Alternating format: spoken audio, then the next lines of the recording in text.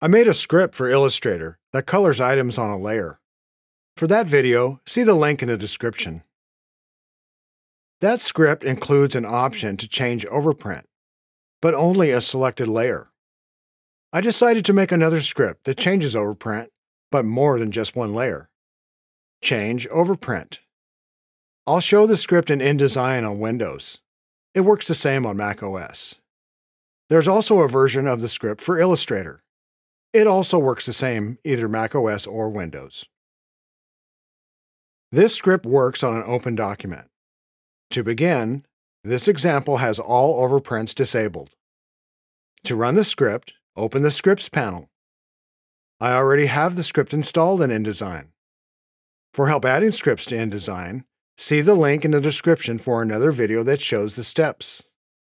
In the list, select the script, Change Overprint InDesign. Double-click to run it. The first choice is what to change: All, Selected, or a layer. Choose the layer in the list. I'll do the selected element to start. Next is whether to change fill or stroke or both. For either, you can turn overprint on or off. I'll turn on both. And you can see both the fill and stroke overprint, but not other elements, just the one selected. Or we can overprint all. There is an alert because some elements have a fill equal to white.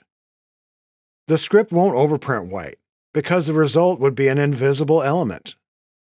InDesign doesn't allow this either. I'll run the script again and turn off all overprinting. And you can see nothing overprints. Next, we can affect only one layer. I'll choose layer 1 and overprint strokes only. And the strokes on layer 1 overprint, but not on layer 2. Download the script for Illustrator or InDesign and give it a try. Links are in the description. Like this video if you found it helpful, and subscribe so you're notified of future videos. Also, leave a comment. I always like to hear from you. All feedback is welcome. There are plenty of other scripts and videos for them.